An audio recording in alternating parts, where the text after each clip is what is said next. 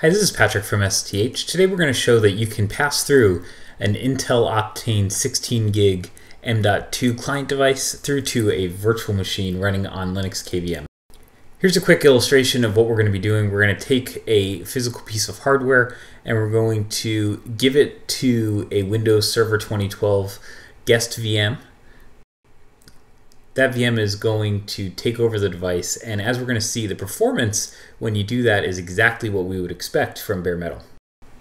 This feature is commonly used when you need high performance storage or you need high performance networking and you don't want to have a hypervisor layer in between. Getting started, you can see that our Proxmox VE 5.0 system is set up. This is running Debian Stretch, and you can see that we have in our block devices an NVMe drive.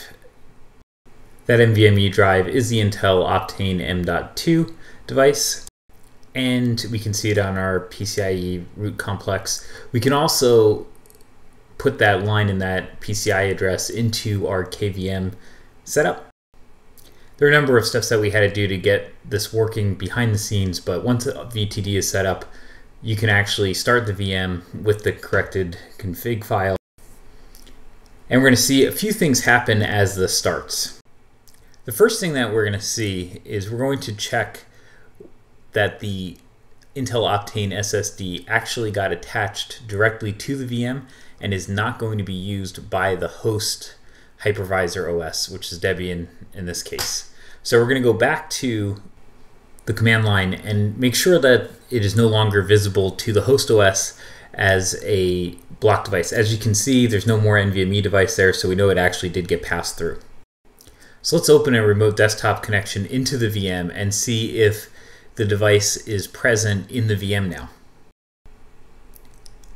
Once we're logged in, we're going to open up disk management so we can see if the disk arrived, and indeed it did.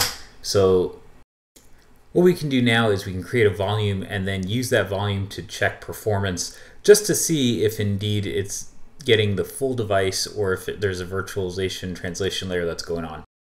We're going to give the device drive letter D. We're going to call it Optane Memory just so we know what it is.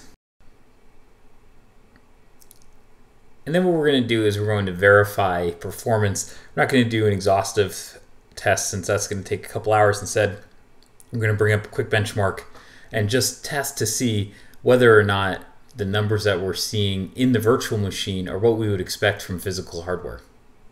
We're also setting queue depth very low here to 2, just because Optane works pretty well at low queue depth, unlike normal SSDs. In terms of a target and what we'd want to see, we're going to be looking for about 145 megabytes per second write and about 900 megabytes per second for read. While that's running, we're going to quickly go over to the Intel Optane Memory series ARC page. You can see that the sequential write speed is up to 145 megabytes per second and sequential read speed is up to 900 megabytes per second. So that's where we're coming up with these numbers. That write speed figure is not crazy, but that's what the drive is spec'd at. So we're really just testing whether or not the VM is getting full performance. As the test is finishing, you can see that we're about 145 and 900, so spot on in terms of performance.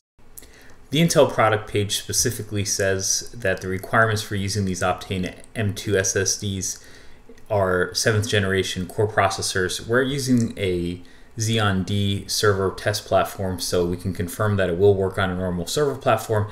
And not only will it work, but you can actually do pretty advanced features such as VTD pass-through using the drives. If you want a cheap way to play with Optane, this is a sub $80 way to go do it. Thanks for watching, and please subscribe to our YouTube channel to see more cool videos.